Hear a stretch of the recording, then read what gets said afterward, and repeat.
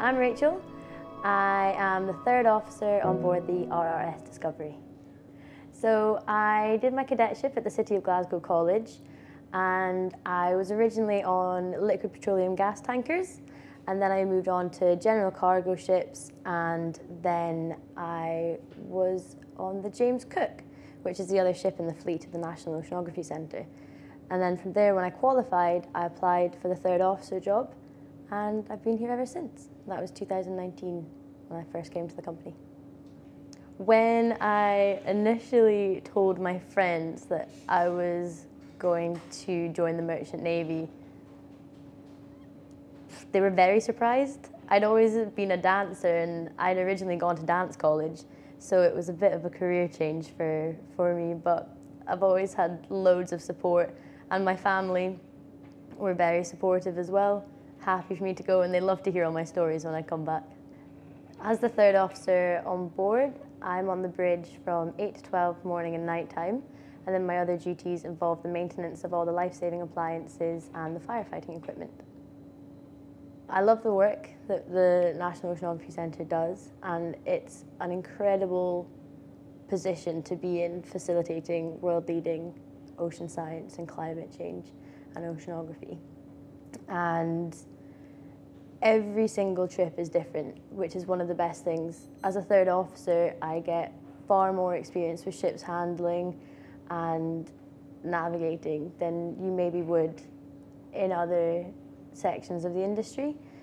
Day in, day out, we're coming on and off station, moving science sites, and the variety of equipment within the National Marine Equipment Pool is huge. So every trip is just completely different.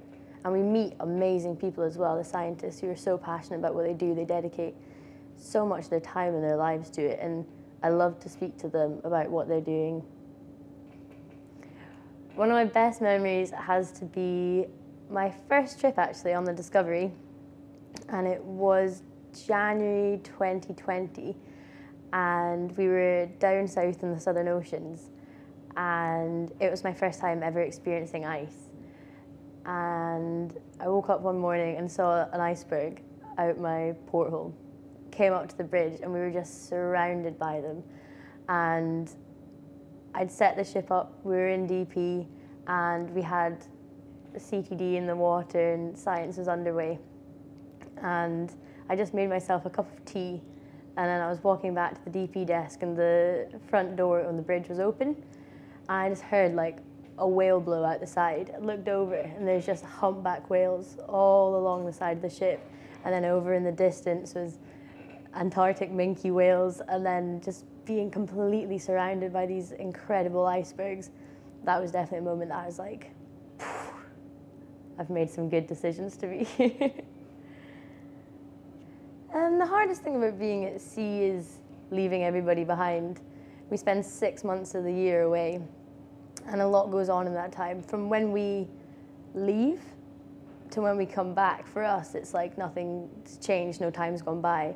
But for everybody else, they've got birthdays, they've got different events that are still going on, and yeah, so you miss all those things, like special moments, but at the same time we have so much time at home that we can be around for, and it is a great way of life. Like, you work when you're away, and then you can do anything you want when you're home. I'm the only female officer in the company at the moment, so it would be great if we could have some more women on board. We do still have women in the catering and galley department, and there's an abundance of women in science, so that's also great to see. So a way of getting more women into a career at sea, I think, would be things like interviews, like we're doing now, and outreach, and just showing women and young girls that this is an option.